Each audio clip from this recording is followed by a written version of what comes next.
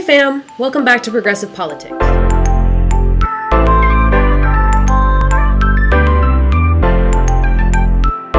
This week, Stitt signed anti-trans legislation, unleashing a new wave of negative national headlines. Governor Stitt tweeted, "I just signed Senate Bill 3 to prevent gender transition services for minors at Oklahoma's Children's Hospital at OU Health. Youth aren't getting these irreversible gender surgeries. The youth are most likely receiving hormone therapies, which are 100% reversible. Some side effects are not as easy to go away, but still highly likely." So the fact that he's just fear-mongering on misinformation. They have to lie about the whole situation, right? I mean, virtually no kids were getting surgeries to begin with. It was like hormone replacement therapy.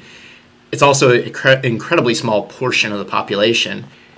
The other issue on this, too, is they were going to withhold $108 million in federal funds. That's not money for gender transition services. That's money for cancer treatment, for, everything OU Medical does. So you've taken our #1 trauma center in the state, and you're just going to deny it funding because they do a teeny tiny number of gender-affirming care procedures or therapies each year. I mean, it is total garbage. It's total bigotry.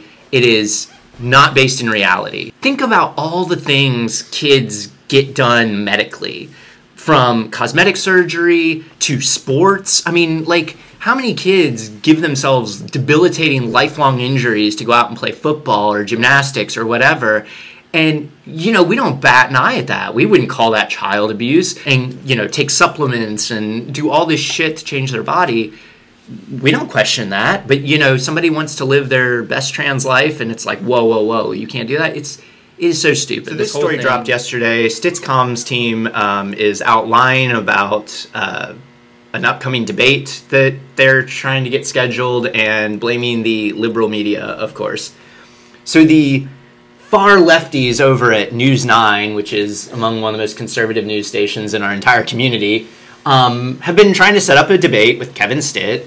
They've got one currently scheduled on October 19th. It's going to be broadcast on OETA. It's going to be broadcast statewide, so that one's set up. But News 9 wanted a televised debate, in their studio to do, and they've been asking him for a long time. Kevin Stitt posted this weird Facebook post where it's like, hey, we're going to be debating, we're going to be doing all this stuff, and it said, unfortunately, News 9 contacted our campaign last night and said, because we have not given Griffin Media an exclusive commitment at their studios yet, they will start issuing negative tone stories coupled with a new poll they paid for. So disappointing. So This just can't be true. This isn't true. There is an email. Yeah, they're not even saying we're going to run anti-Stitt stuff. They just said that they're going to tell people that he's refusing to not commit to this debate, which Joy has committed to for several months. So they're taking this as a threat. I don't know how a polite email saying, hey, are you good for the 24th? Well, it's they just took the information in this and they're like, oh, this is an attack. Because the second page of this email says, the Hoffmeister campaign has confirmed her participation. Then the very last sentence, also, there are now 2 polls that show a close race. And Stitt took this as, oh, if I don't immediately say I'm going to participate in this governor's debate that I kind of already agreed to. It was like Fox News 9. Was it KOCO and then K4? Right, y'all, it's not just Herschel Walker who's paying for abortions. Eric Roberts has also been confirmed to pay for an abortion back in 1988, I believe. Hypocrisy going around. None of this stuff that they ever pass is about them. It is all about the rest of us not being able to do what we need to do. So as far as I'm concerned, this is a universal issue that everybody cares about. To say that nobody supports getting an abortion is just a gaslighting lie. Eric Roberts can go suck my fat toe, and Herschel Walker can go lose an election in November. Courtesy of his gay black son. Yeah, Herschel Walker thing. I mean, as Taz mentioned, it was his gay son that was like, I'm sick of the lies, you didn't raise any of these kids, now you're all pro-life and all pro-family and all this stuff. And so, they don't believe any of this. It's all about control. It's all about using the power of the state to tell people how to live their lives, and it's gross and it's bad. people should not be forced to bear children if they're not ready for it, if they don't want it, or if there's a myriad of medical reasons why they shouldn't do it. Okay, so our next story that we're going to talk about is a new study came out that showed that almost 600,000 deaths in Ohio and Florida shows that Republican voters had a far higher excess death rate than registered Democrats during the pandemic, and almost all of that gap coming after vaccines were available. So the way these studies sort of work, and I mean, and you see this in like all the data on COVID. I mean, obviously, COVID affected everybody differently, but like if you were older, you had a significantly higher chance of dying. I mean, like it was much deadlier for elderly folks who also happen to be voters. So they basically crossed the deaths with voter rolls and started to suss out if there was a difference between voter registration.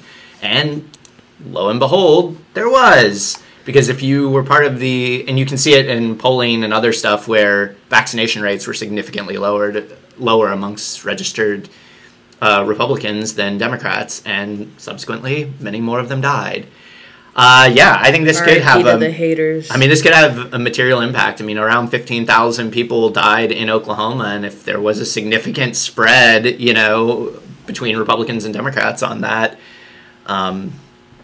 you know, you know, very awful liberals argued this during COVID. It's like you're killing your own voters. Accelerating with Delta, Republicans began dying at significantly higher rates. As wild. Next Monday, October 10th, the Julius Jones Coalition plans to deliver petitions against the death penalty. The Julius Jones Coalition goes and joins a much larger coalition. October 10th is going to be marked as the World Day Against the Death Penalty. An organization advocating for the release of former death row prisoners, Julius Jones, will join a group of people who were exonerated from death row in order to deliver a petition to Governor Kevin Stitt at the state capitol. The petition's calling on Governor Kevin Stitt to immediately stop currently scheduled executions and place a moratorium on the death penalty. I think we've been calling for this for a long time now. Folks who have been within the coalition have been vehemently opposed to the death penalty. People on both sides of the aisle, including large conservative organizations like CPAC, have come out against the death penalty as well. And also, the state of Oklahoma has a history of botching plenty of executions. We had, like 3 or 4 botched executions in a row, with that moratorium being like a 6-year space in between some of them, and we still can't do it right 100% of the time, then I don't think we deserve to do it. Also, down in this article, killing people to show people that killing people is wrong is just never going to be the answer. It's never going to be the right way to handle things. Especially in Julius's case, obviously there was extreme amounts of reasonable doubt presented, and Governor Stitt still waited until 4 hours until his execution before he announced his clemency. Obviously, there's a lot going on behind the scenes that needs to be addressed and handled, and until we can fix all of those things behind the scenes, the death penalty needs to be gone, abolished. I mean, the last person that was recommended clemency, they killed anyway. So Oklahoma did codify the death penalty into our Constitution by a very significant vote. I mean, 66-33 back in 2016. It got suspended in the 50s, 60s, 70s, somewhere around there, and then the Supreme Court like overturned it and said you can. And then it kicked it back to the states. So like some states have abolished it and some states haven't. So it's like a hodgepodge issue. But yeah, I mean, it could be abolished federally.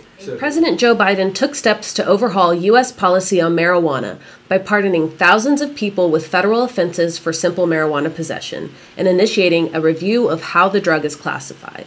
And what I say to that is, legalize it on the federal level already, please. Going to jail on the federal level for simple possession is a lot. I think a lot of the people who are still serving time on a federal sentence, they had marijuana like back in like the 60s or 70s, whenever this is considered like an extremely controlled substance or whatever. Nick, I mean, you're the one who grew up in the era of the war on drugs, so you tell us. It's bad. I mean, you know, like obviously everyone should read Michelle Alexander's A New Jim Crow. Like that's really the best way to frame, I think, the war on drugs. Like, it is a failure in every conceivable way. It has destroyed countless families. It has led to a massive over-incarceration issue. It has never addressed the root causes of why people abuse substances in the first place. It's terrible. So if you follow @PrisonCulture on Twitter, they are great, criminal justice resource, but they said, let me summarize and then log off for the night. This executive order covers federal simple possession convictions, nothing else. It excluded undocumented people who have simple possession convictions. Pardons do not mean release from prison, and there's no one currently incarcerated for simple possession in the federal system. Federal pardons are not expungements of criminal records. Administration says about 6,500 will be pardoned. That's it. That's the executive order. Whatever else is being discussed on here are hopes, opinions, conjecture, etc. You're welcome. This is like a nod, I think, to what many of us wish and hope, and obviously all available polling says, is the decriminalization completely of marijuana. You know, I agree with this take. Like, I think it is, and they had another tweet this morning saying it's very counterproductive to lie about what this did. So I don't think any of us have, like, real illusions about, you know, most people are locked up in jails and state prisons. I mean, like, you know, states like Oklahoma still probably have a ton of people in for simple possession. I mean, I think electorally this is a very smart decision for him. Yeah. If you've noticed over the course of the last year, like, all of those campaign promises that he was talking about during the 2020 election are starting to come about in process. Of course, a lot of us on the progressive side wanted to have, like, things like $50,000 used for the elimination of student loans. He dropped the 10. Some people woke up to that very happy. We want to see a complete recreationalization and legalization of cannabis with expungements. Now he's hinting at, okay, we're going to let people off from those previous, you know, charges and whatnot. But a lot of people in the industry really are applauding things like this. I think, though, in the context of Oklahoma, if it were to become legalized across the board, it wouldn't be a bad thing for us. I mean, that's really the big problem, and why you see racial disparities, why you see poor people getting locked up is like the discretion to use these very low-level offenses to, like, completely train wreck someone's life, right, or get leverage on them, you know, and the outcomes are very different, you know, like, there aren't tons of, you know, white frat boys spending time in county jails because of underage drinking. Like, that literally never happened. Thank you for joining. All right, sorry. God damn it. Thank you for joining us this week on Progressive Politics. Follow us on YouTube, TikTok, Instagram, Facebook, Twitter, all of them. We will continue to keep you informed. Voter registration is due October 14th, so you have 1 week to get registered, and then vote on November 8th. See you next time.